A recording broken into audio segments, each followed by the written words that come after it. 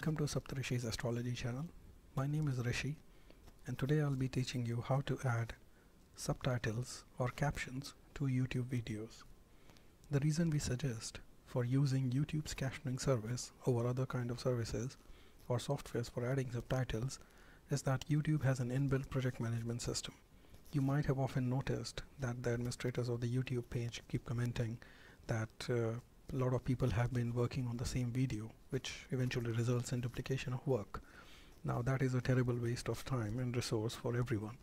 To avoid that, what YouTube has done is that if certain number of people are already contributing to a particular video, it will not allow others to do the same work.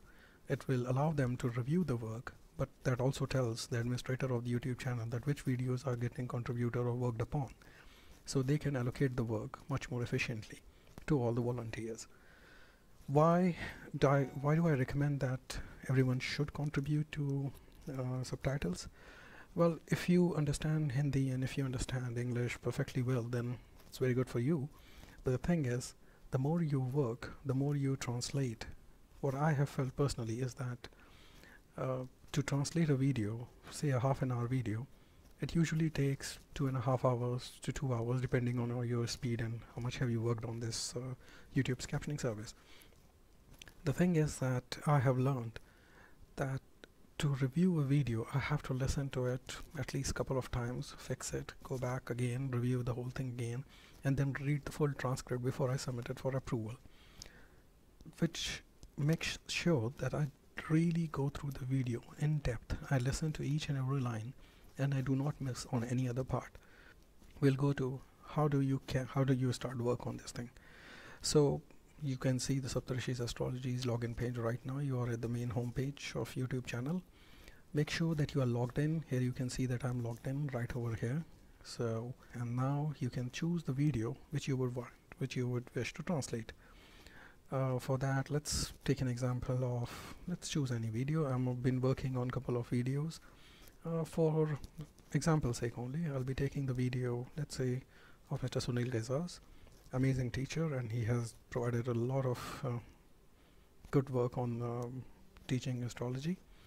But as you might have noticed that he speaks in Hindi only, and considering the kind of knowledge he has offered, it's a shame that people who speak English only or those who do not understand Hindi are unable to understand him.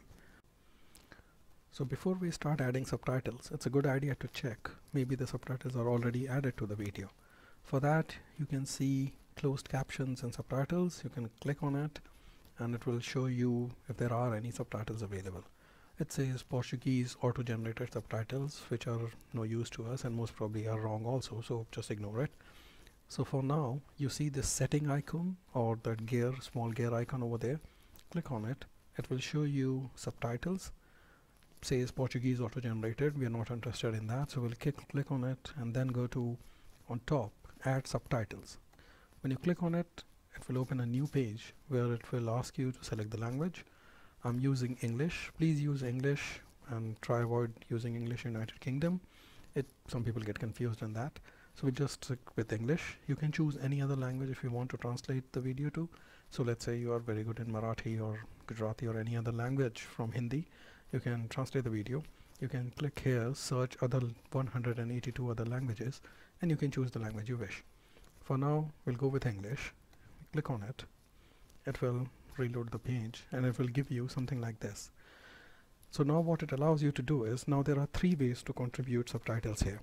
Number 1 is you directly typing the subtitles over the videos, and number 2 is if you see this button over here called actions and you click on it, it will say upload a file.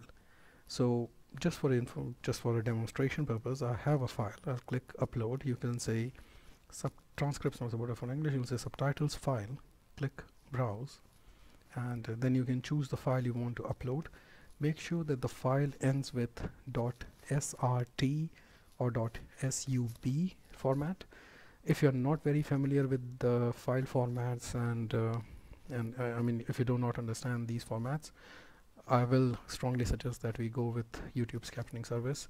So anyway, we'll choose, for example, the SRT file, click open, and then you can just upload the file.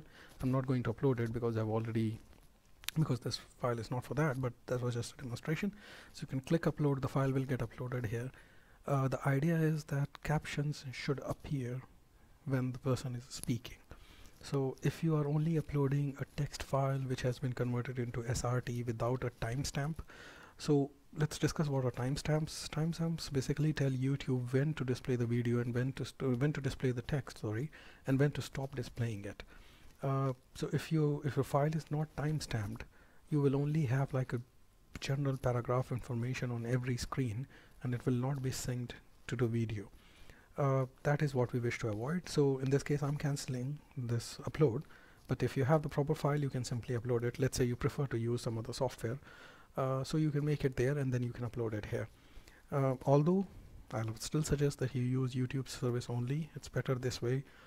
We can have a better control on who is contributing what, which videos are getting worked upon, rather than many people working on the same thing and then, you know, just wasting of resources. So for now, I'm cancelling it. So to begin with, a small tip here, it says pause video while typing. I prefer to uncheck this option because it's easier for me to, let's say, listen to something for a while, as long as I wish, and then I pause the video and then I translate the whole thing.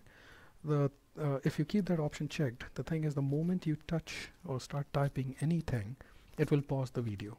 It might work for some people, so it's your choice. You can decide whether you would like it that way. So you can listen to something, then manually pause the video, or listen, or just start typing and the video will pause itself.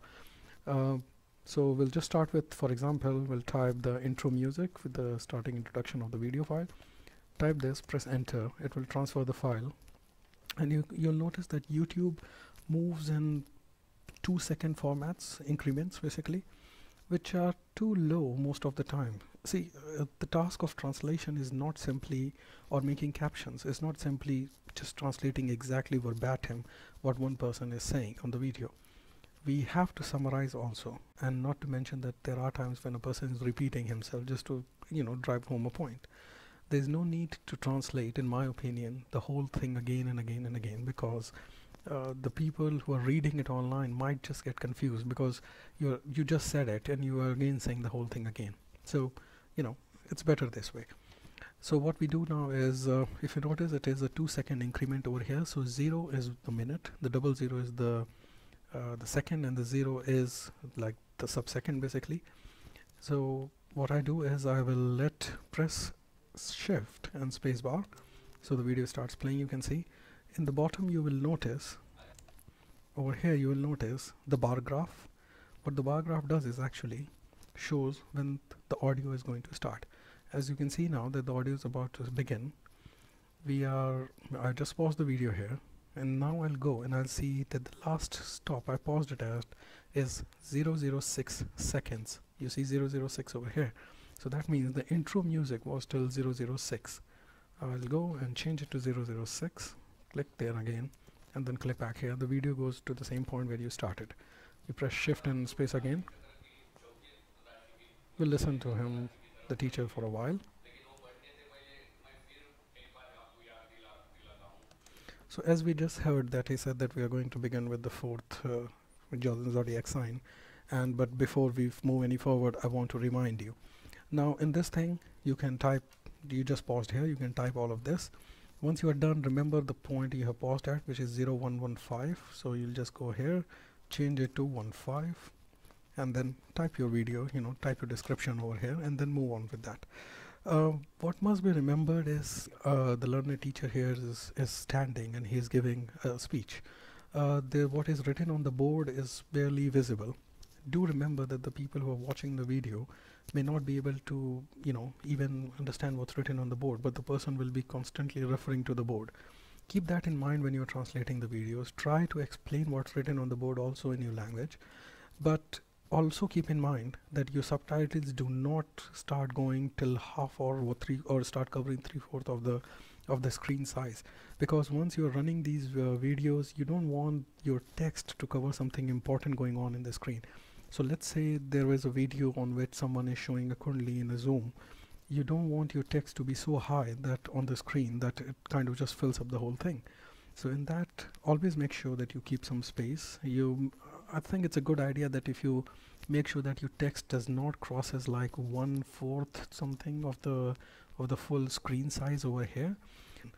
So that is my approach to it. I try to summarize information as much as I can without losing the gist of the video. You do not want your users only to give them bullet points. They should understand the discussion which is going on.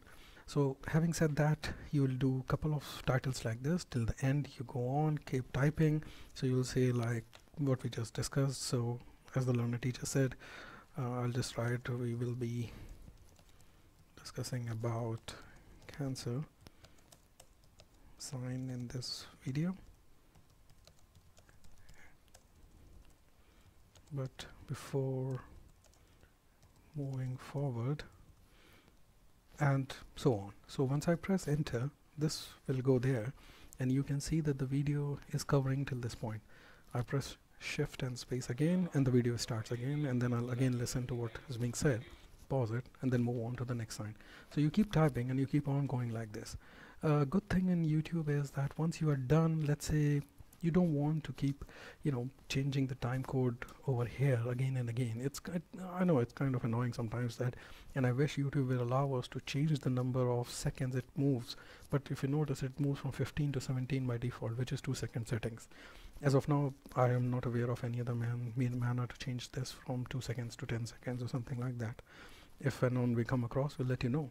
But till then, it's a better idea to go on with as the way, you know, to listen for some time and then change it. What you can do is you can, you know, just keep typing. So you see this sound graph over here, which is showing the, you know, the voice frequency over there. You'll see these two lines. You can slide them backward and forward to tune them more with what was being exactly said on the TV, on the screen right now. So that is another way to handle it. You can change it right at the time when you are typing it, or you can type the whole thing, you know, at your pace, and then go back and just drag and fix these things. Now that we have covered two ways to contribute subtitles, which is the direct contribution where you type directly what is being said, and the other one is uploading a file if you already have a SRT file made in some other software, and you can upload the file over here. After you're done with all of this and you have finished all the subtitling, and you just, you know, go through and review that there are no spelling mistakes, you know, proper grammar has been observed as much as possible, you can see this button over here which says submit for review. Once you click on it, it will give you two options. It says, are the subtitles done? And you say no, let others keep working on them. So if you're not finishing the work right now, you can click this. If there are other team members who are working on the work or on the video, they can come and, you know, finish the work. And if you think you have finished the whole thing, you can just simply say yes, they are ready to be reviewed, and then you can choose credit my contribution. So if you tick this box, the publisher of the video, the administrator of the YouTube channel has a authority. They can give the credit of your work to you, so your name will be displayed at the bottom of it. Once you're done, you can click submit. Once you submit, there's nothing more to be done here. The video will go to the administrator of the YouTube page. They will review it. They can publish it from that point onwards, or if there are changes, they might come back to you, or they can change it themselves also. So you do your submit button, and then you're back from here. Now, to take an example of how you can review someone else's work which is already either published or is under work. So I've taken an example of Prashna Kundali with Sunil Gaizas, Hindi lecture, master lecture. You will see that the subtitles aren't on, so I'll click on this. It will say English subtitles. I turn the video on for a while. The video start, here you are. So it says, like, you know, now you can see that the subcaptions and titles are available over here. But let's say you feel that there's something else you can add to the video, or there are some mistakes in the subtitles you have observed. So you can click on settings again. You'll go to English. You'll choose Upsheet Journey, which is basically add subtitles. You'll click on the add subtitles button over there. Again, back to this, you'll choose English. It says published. If you notice, it says published already. So you can still click on it, and we'll just load it, and there you are. So it is now showing that says this is the latest community version, but there is an error on line number 1453. Okay, fine. So you just scroll down, you'll say, like, you'll see the whole transcript which says, you know, kindly bear with me with my Hindi, subject Prashna. lots of things like this, but you know, there could be, like for example, you just notice this means there's a spelling mistake over here. Simple thing, you want to fix it, not to be nitpicky, but just saying you want to fix something, you can click on it, and once you have done that change, again you can say submit for review. It will say note these subtitles need to be reviewed by others. Alright, so you can say again, say credit.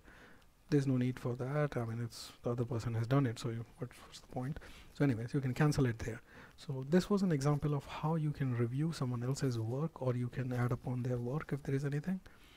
Once you are done with all of this, I will just want to show you there's a button called keyboard shortcuts. You can click on it. It will show you easy ways to move and forward in a video, and easy ways to add or pause or add a new line. And apart from that, as I said, the easy tips are summarize.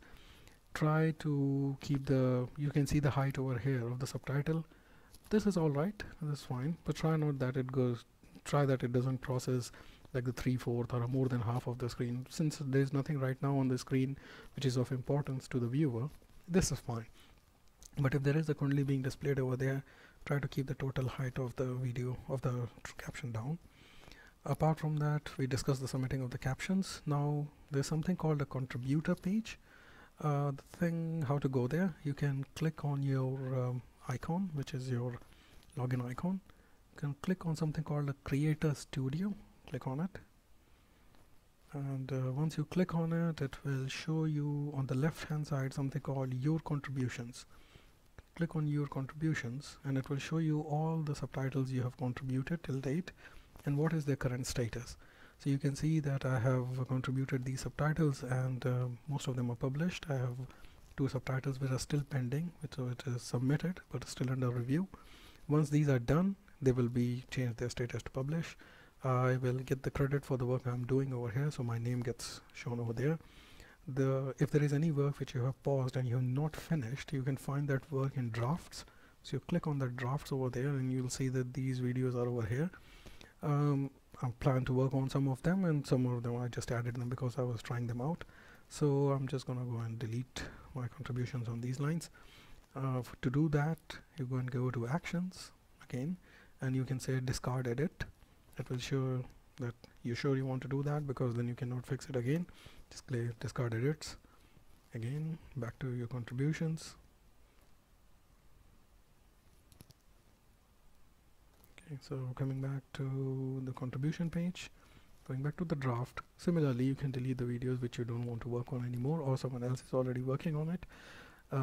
That is the easy way of doing subtitles. Again, as I said, now I'm not an administrator of the YouTube page, so I do not know how it looks like to an administrator when they're working or when they are watching their videos, that who is contributing what. But at least I can tell you that I know that they can see a small icon with a head over there showing that there are some people who are working on this video to make captions or something. So it does helps in controlling the workflow. It helps in avoiding any duplicacy, and definitely helps in also giving you the credit for the work you have done. Thank you very much for watching this video and contributing to the channel. I'm sure you'll understand that it's a great channel and it should get all the help it can. Thank you very much once again for watching. Have a good day.